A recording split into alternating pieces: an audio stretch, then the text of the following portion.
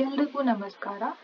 ಈ ವಿಡಿಯೋದಲ್ಲಿ capitalisation of average profit ಮೆಥಡ್ನ second problem ಅನ್ನ ಸಾಲ್ವ್ ಮಾಡ್ತಾ ಇದ್ದೀನಿ. ಸೊ ಲಾಸ್ಟ್ ವಿಡಿಯೋದಲ್ಲಿ ಒಂದು ಸಿಂಪಲ್ ಪ್ರಾಬ್ಲಮ್ ಅನ್ನ ಸಾಲ್ವ್ ಮಾಡಿದ್ವಿ, ರೈಟ್? ಸೊ ಈ ವಿಡಿಯೋದಲ್ಲಿ ಏನಪ್ಪಾ ಅಂದ್ರೆ ಸ್ವಲ್ಪ ಕ್ಯಾಲ್ಕುಲೇಷನ್ ಜಾಸ್ತಿ ಕೊಟ್ಟಿದ್ದಾರೆ, right? So that is last problem ಅಲ್ಲಿ ಅವರಾಗಿ ಎವರೇಜ್ ಮೇಂಟೇಬಲ್ ಪ್ರಾಫಿಟ್ ಅನ್ನ ಕೊಟ್ಟಿದ್ರು. ಇಲ್ಲಿ ಏನಪ್ಪಾ ಅಂದ್ರೆ ಪ್ರಾಫಿಟ್ ಅನ್ನ ಡೀಟೇಲ್ ಆಗಿ ಕೊಟ್ಟಿದ್ದಾರೆ, 5 years ಪ್ರಾಫಿಟ್ ಅನ್ನ ಕೊಟ್ಟಿದ್ದಾರೆ, ರೈಟ್?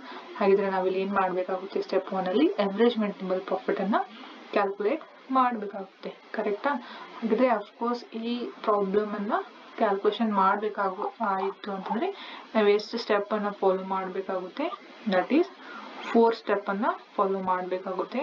ದಟ್ ಫಸ್ಟ್ ಒನ್ ಬಂದ್ಬಿಟ್ಟು calculation of average maintainable profit. It is nothing but average profit ಅನ್ನ ಕ್ಯಾಲ್ಕುಲೇಟ್ ಮಾಡ್ತೀವಿ. ಸೆಕೆಂಡ್ ಒನ್ ಬಂದ್ಬಿಟ್ಟು ಈ ಒಂದು average profit ಅನ್ನ ಕ್ಯಾಪಿಟಲ್ ಲೆವೆಲ್ ಗೆ ಕನ್ವರ್ಟ್ ಮಾಡ್ತೀವಿ, that is capitalised value of business equal to average maintainable profit divided by NRR into 100. Third step ಬಂದ್ಬಿಟ್ಟು calculation of net tangible asset ಅನ್ನ ಕ್ಯಾಲ್ಕುಲೇಟ್ ಮಾಡ್ತೀವಿ. ಫೋರ್ತ್ ಸ್ಟೆಪ್ ಅಲ್ಲಿ valuation of goodwill. So valuation of goodwill equal to capitalized value of business minus net tangible asset. Step 2 minus step 3 ಮಾಡಿದ್ರೆ ಏನಪ್ಪಾ ಅಂತಂದ್ರೆ answer ಬರುತ್ತೆ. ಹಾಗಿದ್ರೆ see here the question, the net profit of a company before providing for taxation, right? So before providing for taxation at 30% word is very important. ಯಾಕೆ ಅಂತಂದ್ರೆ ಇಲ್ಲಿ ಅವರು tax ಅನ್ನ ಇನ್ನು ಪೇ ಮಾಡದೇನೆ ಏನಪ್ಪಾ ಅಂದ್ರೆ ಪ್ರಾಫಿಟ್ ಅನ್ನ ಕೊಟ್ಟಿದ್ದಾರೆ, right? For the past 5 years ಎಷ್ಟು ಇಯರ್ಸ್ ಪ್ರಾಫಿಟ್ ಅನ್ನ ಕೊಟ್ಟಿದ್ದಾರೆ ಅಂದ್ರೆ 5 ವರ್ಷದ ಕೊಟ್ಟಿದ್ದಾರೆ. 80,000, 85, 95, 92 1 lakh ರೂಪಾಯಿಯನ್ನ ಕೊಟ್ಟಿದ್ದಾರೆ, ರೈಟ್? ಸೊ ಹಾಗಿದ್ರೆ ಅಫ್ಕೋರ್ಸ್ ಎವರೇಜ್ ಪ್ರಾಫಿಟ್ ಅನ್ನ ಇಲ್ಲಿ ಕ್ಯಾಲ್ಕುಲೇಟ್ ಮಾಡ್ತಾ ಇದ್ದೀವಿ ಅಂತಂದ್ರೆ ನಮಗೆ ನೆನಪಿರಬೇಕು, ಎವರೇಜ್ ಪ್ರಾಫಿಟ್ ಮೆಥಡ್ ಅಲ್ಲೂ 2 ಮೆಥಡ್ ಬರ್ತಾವೆ ಅಂತ ಹೇಳಿ. First one simple average profit method ಇದೆ, second one weighted average profit method ಇದೆ, ಓಕೆನಾ? ಹಾಗಿದ್ರೆ ಸಿಂಪಲ್ ಎವರೇಜ್ ಕ್ಯಾಲ್ಕುಲೇಟ್ ಮಾಡಬೇಕು ಅಂತಂದ್ರೆ ಪ್ರಾಫಿಟ್ ಇನ್ಕ್ರೀಸಿಂಗ್ ಡಿಕ್ರೀಸಿಂಗ್ ವೇ ಇದ್ರೆ ಕ್ಯಾಲ್ಕುಲೇಟ್ ಮಾಡ್ತೀವಿ.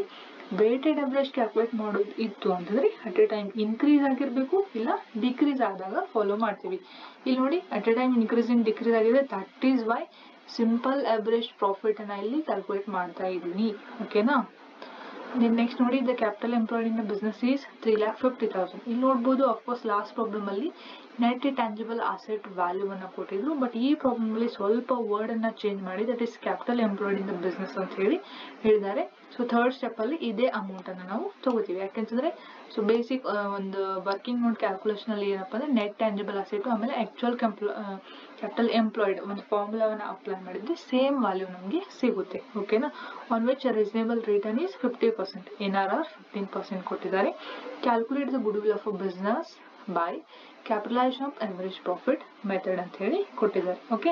ಸಿ ಹಿಯರ್ ಫಸ್ಟ್ ಸ್ಟೆಪ್ ನೋಡಿ, that is calculation of average maintainable profit ಇದೆ.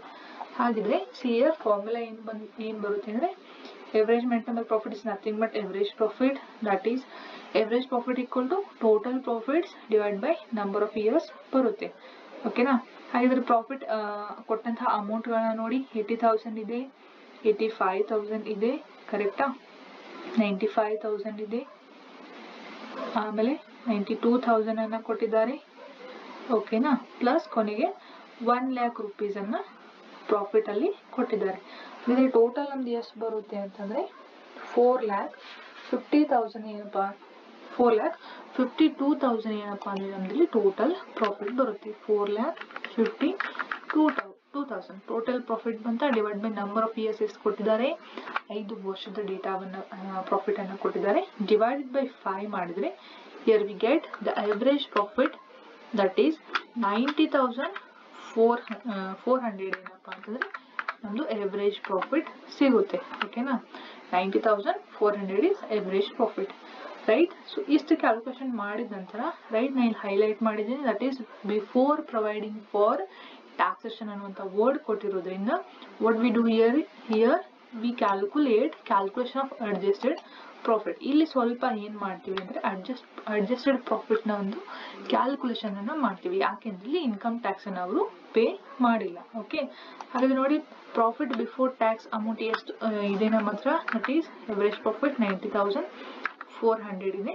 ಇದ್ರ ಮೇಲೆ ನಾವು ಏನ್ ಮಾಡ್ತೀವಿ ಅಂದ್ರೆ 30% ಟ್ಯಾಕ್ಸ್ ಅನ್ನ ಚಾರ್ಜ್ ಮಾಡ್ತೀವಿ, ಓಕೆನಾ.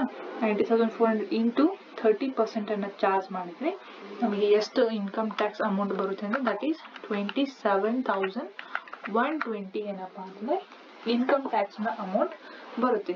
ಅಫ್ಕೋರ್ಸ್ ಇನ್ಕಮ್ ಟ್ಯಾಕ್ಸನ್ನು ನಾವೇನು ಮಾಡ್ತೀವಿ, ಲೆಸ್ ಮಾಡಿದಾಗ ನಮ್ಗೆ ಇಲ್ಲಿ ಏನು ಸಿಗುತ್ತೆ ಅಂತಂದರೆ ಪ್ರಾಫಿಟ್ ಆಫ್ಟರ್ ಟ್ಯಾಕ್ಸ್ ಸಿಗುತ್ತೆ.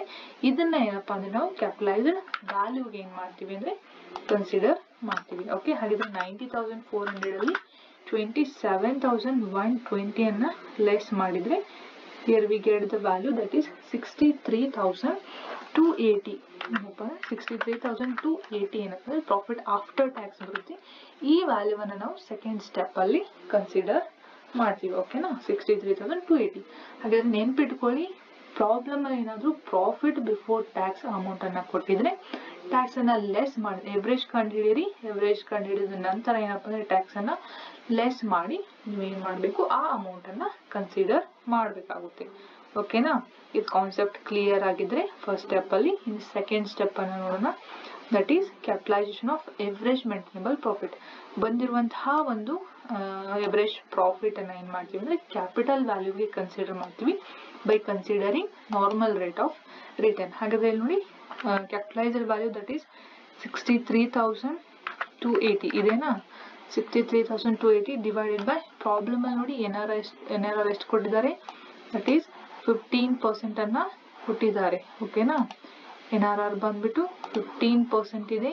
ಇನ್ನು ನೆಕ್ಸ್ಟ್ ಇಲ್ಲಿ 15%, ಸಾರಿ, ಇಲ್ಲಿ 15% ಅನ್ನ ರೆಕಾರ್ಡ್ ಮಾಡ್ತೀವಿ divide into 100. Okay, 63,280 divided by 15 into 100 ಮಾಡಿದ್ರೆ here we get the value that is 4,21,867 ಏನಪ್ಪ ಅಂತಂದ್ರೆ ನಮಗೆ ವ್ಯಾಲ್ಯೂ ಬರುತ್ತೆ.